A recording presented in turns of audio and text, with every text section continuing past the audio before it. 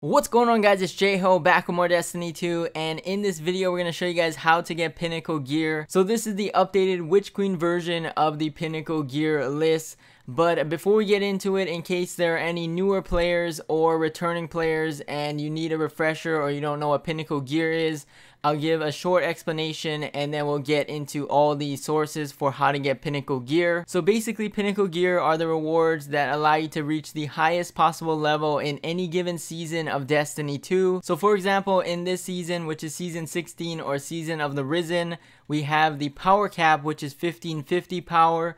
And then the ultimate pinnacle cap is 1560. So once your overall power hits 1550 on the season, you can no longer get increases in drops from powerful gear sources. And the only way to get higher weapons and armor past 1550 is by doing activities that say it drops pinnacle gear on it. So there are various different ways to get pinnacle gear in the game, a bunch of different activities, and that's what we're going to go through in this video. But basically, this is what allows you to get to the ultimate cap of 1560. This is your overall level, and this is without the artifact, so keep that in mind. So basically, all your weapons and all your armor, the highest it can be in this given season is 1560. And a Pinnacle Gear is what's going to get you there. And the other thing we need to mention is that there are two different types of Pinnacle Gear in the game. So one of them is going to be the +1 pinnacles. That means it drops +1 to your overall. And then the other are the +2 pinnacles, which is +2 to your overall. So it doesn't say which one is which in the game, and we're going to denote which one is which in this video, so make sure you keep track of that. I also leave a list in the description if you guys want to check out a more organized version of it. But basically, that's the explanation on a Pinnacle Gear, so let's get straight into it. So starting off with the +1 pinnacles, these are definitely easier to get and definitely more accessible to solo players.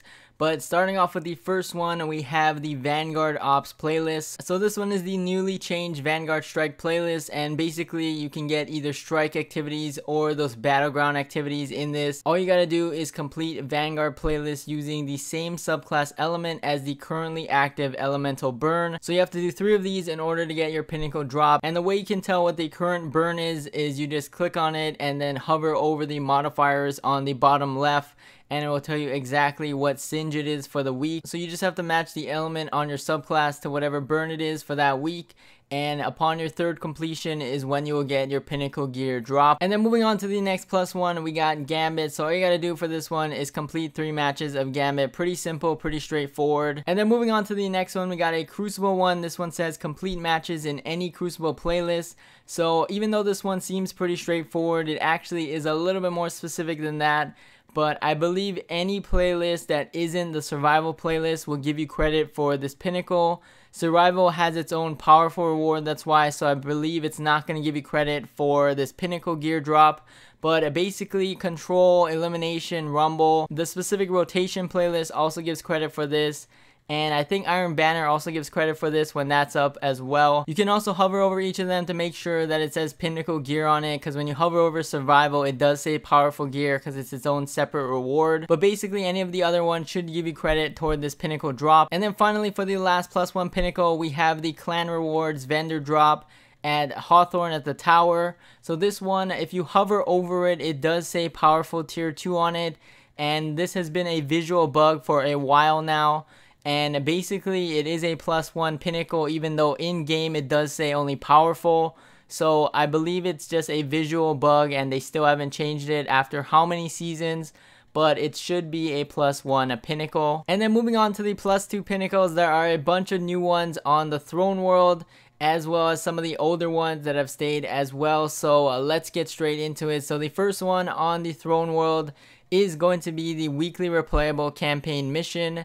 So this one requires you to get a team score of 100,000 or better. So this one's similar to the Nightfall, where you can choose what difficulty you want to play it on. And the higher the difficulty, the more points you're going to get. I believe Legend difficulty will be more than enough to get the 100k points you need for the Pinnacle. But maybe you can do it on Hero depending on what mission it is. Some missions probably give more points than others. And I know Hero is the match-made version, so you might want to play that if you don't have other people to play with. But you can try it out. I'm not sure because I haven't tested it out enough. But all you got to do is get 100k points doesn't matter what difficulty. And then moving on to the next +2 pinnacle, we got the Wellspring activity. This is the new 6-man activity in the throne world as well. And this one requires you to complete one completion on the harder difficulty of Wellspring.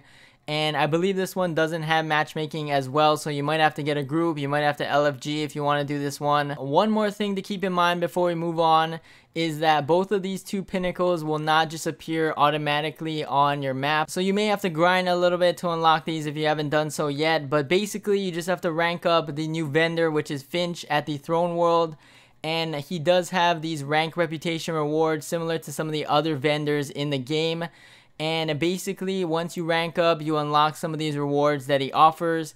And if you take a look at the bottom row, he does have 2 rewards, and 2 of them are unlocking the pinnacle for these 2 specific activities. So I believe rank 13 is when you will get your first one, which is the replayable campaign missions. And then at rank 18 is when you can unlock the hard mode for the Wellspring activity. So you just have to do a little bit of grinding out in terms of Finch's reputation.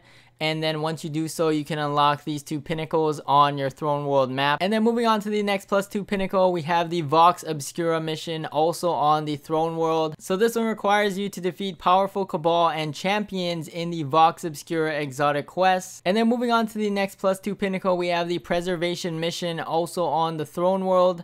So this one was unlocked newly after the first completion of the world's first raid race. And in order to access this mission, you have to go to the evidence board on the Enclave, and you have to pick up a report called Pyramid Inspect. And so once you pick that up, you should be able to access this mission. And then speaking of the raid, we have the newest raid, which is the Vow of the Disciple that recently came out this past week.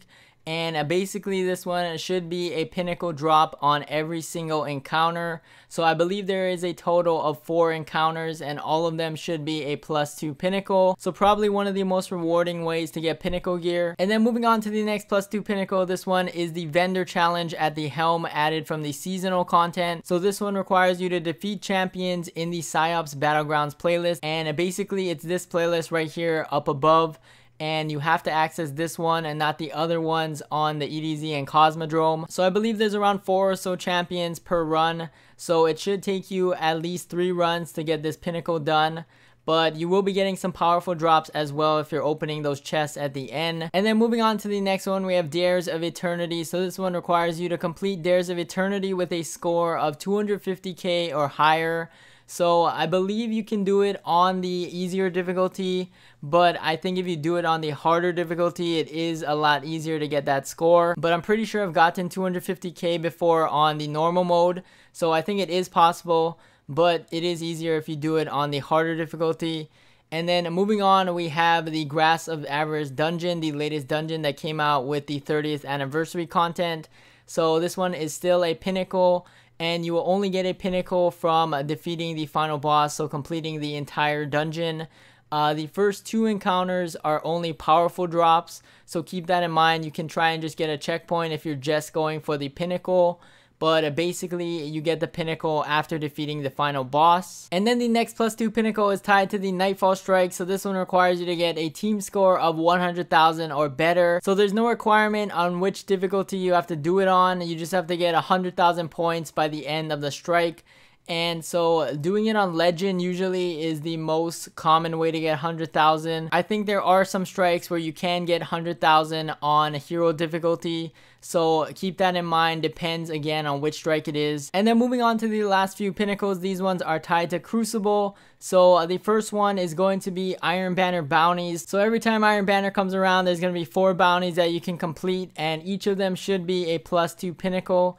And Iron Banner usually comes around once every month. And then the last few are going to be tied to Trials of Osiris. So after they did the Trials revamp last season, they did a little bit of changes to how you get pinnacles in Trials as well. So one way you can get pinnacles is just by winning 50 rounds of Trials. And then the other one requires you to win 7 matches of Trials. So this one can be on multiple cards. It doesn't have to be all on the same run. So these 2 could be harder or easier depending on your skill level at Trials or Crucible in general. And then finally, the last one is from going flawless in Trials of Osiris. So if you get to the Lighthouse and open the chest, it should give you another +2 pinnacle as well. So those are all the pinnacles currently in the game. If I did miss any, I'll try to add it to the description below, or if they add any new ones, I'll try to add it as well. But anyway, that's about it for this video. Thank you guys for watching. Stay tuned for more videos, and I'll catch you guys in the next one. Peace!